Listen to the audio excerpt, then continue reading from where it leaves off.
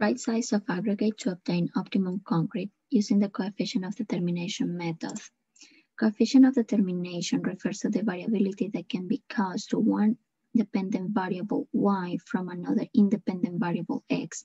The higher the value of coefficient of determination, the more successful is the simple linear regression model. This method has a range between 0 and 1. If the value is closer to 0, it will mean that y cannot be predicted from x. But if the value is closer to 1, that means that y can be predicted from x. Concrete is a structural material used in construction and is a mix of cement, water, and aggregate.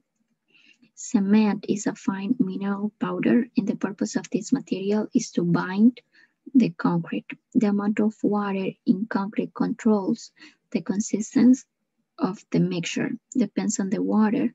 If the concrete will have a good workability, permeability, and durability. Aggregates are divided in two groups.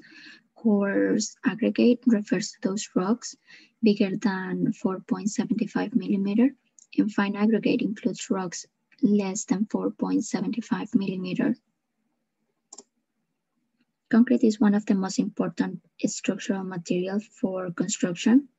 The four material must be balanced or it can affect the workability. Aggregates are very important because they constitute more than 70% of the composition of concrete. The purpose of this experiment is to try 3 different sizes of coarse aggregate and study if they are right sizes to obtain an optimum compressive strength of concrete using the coefficient of determination method.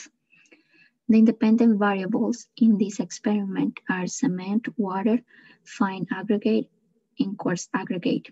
Using independent variables on the regression equation for 46 experiments with current duration of 28 days, they obtained the compressive strength values of concrete for each size of coarse aggregate. We can use the coefficient of determination formula to obtain these values using each coarse aggregate with the respectively compressive strength value. Since the coefficient of determination values are closer to 0 instead to 1, the linear model cannot predict an optimum compressive strength of concrete for any of the 3 different sizes of coarse aggregate.